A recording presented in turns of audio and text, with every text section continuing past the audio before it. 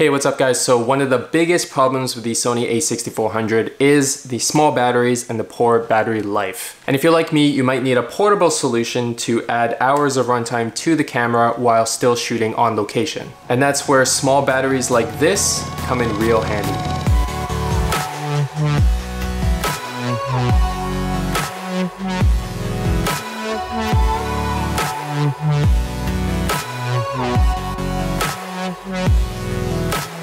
These lipstick style power banks are really great because they offer a lot of juice in a really small and lightweight package.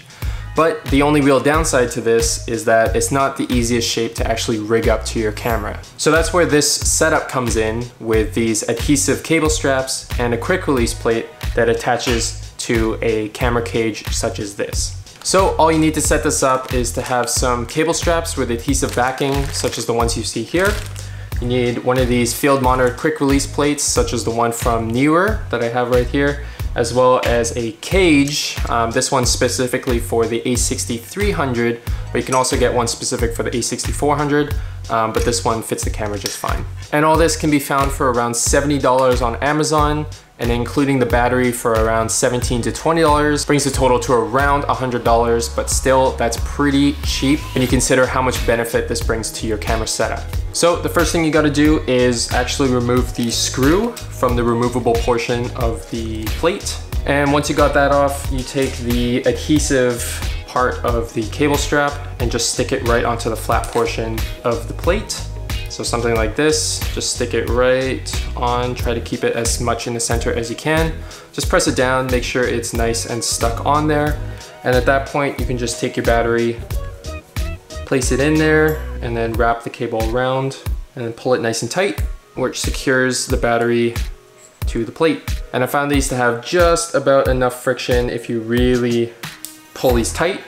But if you need a little bit more friction, you can always use gaff tape on the surface of the battery, making it a little stickier and increasing the friction on the surface. But we have that pretty much good to go, and now we just have to put the other half of the plate onto the cage. So what I recommend is putting the other half of the quick release plate onto the third hole from the bottom on this small rig cage. And that's just so that the cable doesn't have to run very far across the camera to get into the USB port.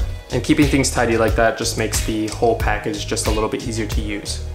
So once you got that fixed on there, you can just take your battery and slide it right in, lock it in place. Now it's nice and secure to your camera cage. And just keep in mind also, I find it a little bit easier to have the port coming out the back so that the cable's in the back and then you can plug that straight into your camera. It's a little bit more cumbersome if you have this flipped around, so just make sure that the port is sticking out the back. All right, so a couple other things to keep in mind. These cable straps that I have here do fit the smaller 3000 milliampere batteries, but they don't fit the bigger 5000 milliampere batteries. So just make sure you check before you purchase these that your battery is actually gonna fit into your cable strap. There's like a whole bunch of different brands, different sizes, and different strengths, so just make sure you have the right one that fits the battery that you want to use. And by no means is this the perfect setup. There's definitely a lot of possibilities out there with different kinds of cages and plates and different hot shoe extenders and things like that. So definitely look around, try to find the solution that fits your purpose the best. By no means is this the perfect solution for everyone, and I really recommend that you go figure something out that suits you the best.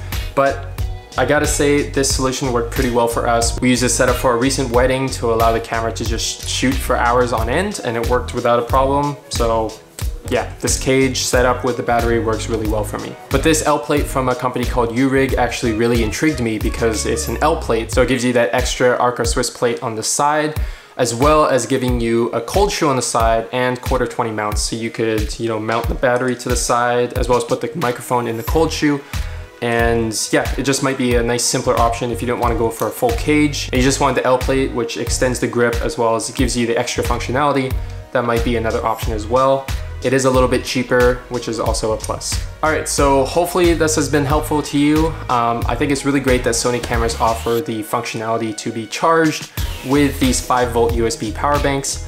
I just think it's great that you can add all this runtime to your camera for relatively cheap. And the only downside is that you have to figure out how to rig these things up to your camera, which can take a little bit of time. So feel free to check out all the gear that I showed you guys here with the links down below. It really helps us out, giving us a really small commission on your purchase with absolutely no additional cost to you. But other than that, thank you guys as always for watching, and I'll see you in the next one.